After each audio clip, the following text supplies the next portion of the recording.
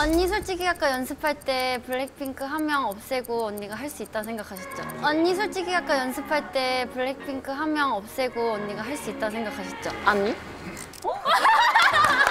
아니? 그랬나 보다. 야, 요거. 아니야, 나 진짜 아니야. 야, 터덕. 야, 터덕 움직이는데. 야, 그런 마음이 있었어, 이건. 지금 소민아. 언니 혹시 소개팅 할 생각 없으세요? 있어. 좀 괜찮은 사람이 있어. 있는데. 있어. 괜찮은 사람이 있어. 있는데.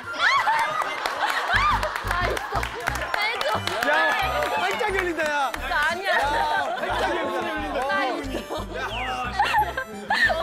야, 이거 단체 미팅할 때 나가. 이거 하면은 무조건 야, 이거 돼. 완전 시그널이야. 완전 시그널이야. 완전 시그널이네. 이상한 질문 하지 맙시다. 언니 오빠 엄청 좋아하죠? 언니 오빠 엄청 좋아하죠? 언니 오빠 엄청 좋아하죠? 안 좋아해. 안 좋아해.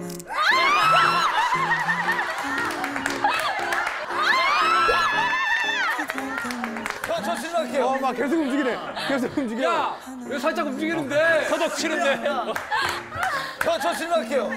야, 세찬아, 지금이야. 야, 너 나 좋아하냐?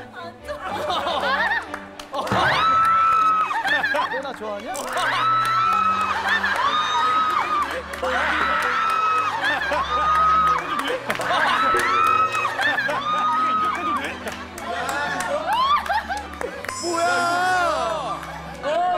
난리 났네. 난리 났어. 아니, 난리 났네. 야, 오늘 저녁에 뭐해? 야, 오늘 저녁에 뭐해? 시간 있어? 집에 있을 거야. 왜 지금? 아니, 우는 거. 집에 있을 거야. 왜 지금?